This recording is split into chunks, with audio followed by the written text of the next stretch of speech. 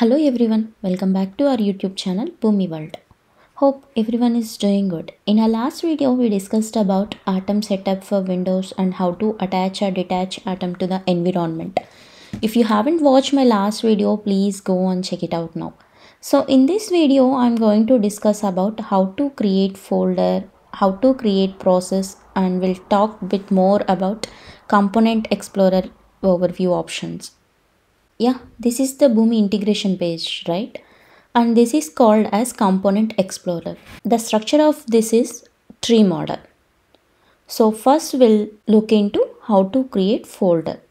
So firstly, why we need to create folder? So this is the first question will come to our mind, right? Yeah. Suppose if you are working on any organization and you have a few team members. So it's better to have one separate folder for each team member. Not only in case of team members, if you are dealing with multiple projects, it's better to have separate folder for each project so that you can find all information in one folder. So these are the basic reasons to create folder. So we'll create one folder first. So this is the main account name. So from here you need to create one folder, separate folder for each project or each team member. So first you need to click on this arrow button. If you click on this arrow button, you can see some options, right? So first we'll talk about new folder. So just click on new folder and one pop-up window will appear. Here we need to enter folder name however you want. So I'm just entering folder name as demo_folder and I'm clicking on save button. Yeah, folder got created. So in coming videos I'm going to create all my process under this folder only. So now we can look into other options. So we have created one folder, right? So now we can see another options. If you want to rename this folder name, you just need to click on rename button so that pop-up window will appear. So here you can change your folder name however you want. So I'm just renaming my folder name. I'm just adding one and then clicking on save. Yeah, see, folder name got renamed. And another option, delete. If you want to delete this folder, you can click on delete option. So it will ask one question, are you sure you want to delete demo folder 1? If you really want to delete this folder, just click on OK button. See, that folder name got deleted. So I'm just creating again folder and clicking on save button. Yeah. And next we have another option called permissions. Suppose if you are working in any high security project and you thought only limited people need access to that code. So at the time you can give permissions to that folder so that only those people can see your code and edit your code. So just click on permissions and assign roles.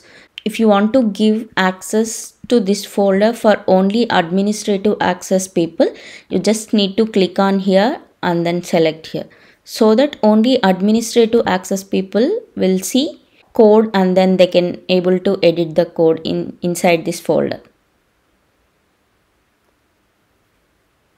So this is how we need to give permissions. If you want to revert those permissions, you just click on here and then select this side arrow and then save.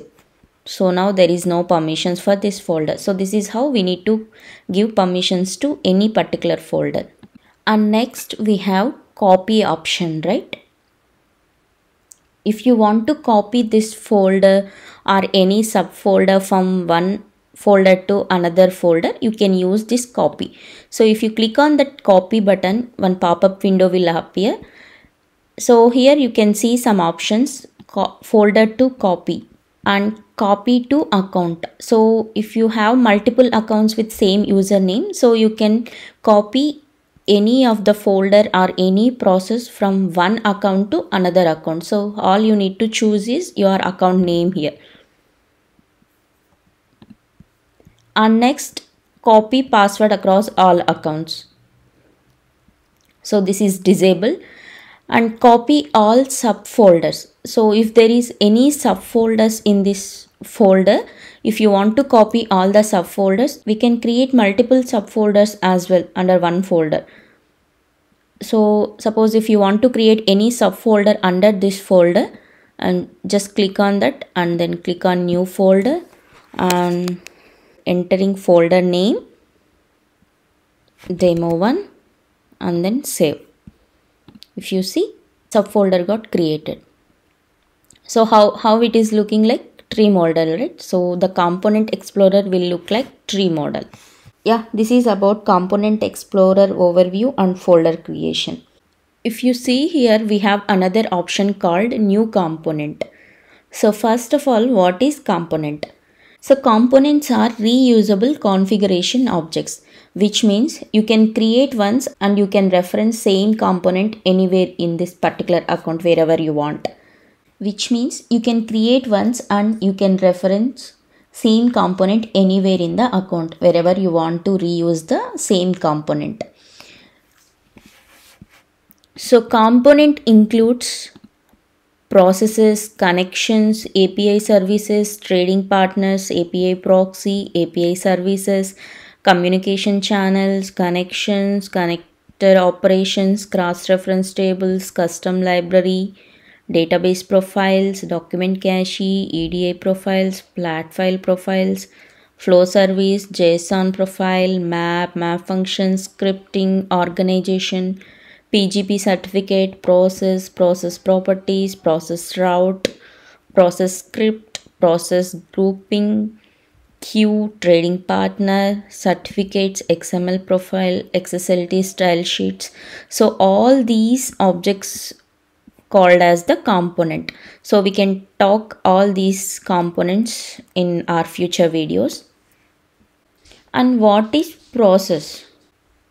A process represents a workflow that moves a given type of record from one system to another system. Processes are the central components in Dell Boomi AtomSphere. So processes contains a series of shapes that determines how data is executed within the system. We can discuss shapes in our next video. Yeah, that's it for today's video. If you have any doubts or suggestions in today's topic, please let me know in comment section. If you like my video, please like, share and subscribe to our YouTube channel. And don't forget to click the bell icon so that you will get all notifications whenever I post the new video. Thank you all. See you in my next video. Until then, bye-bye.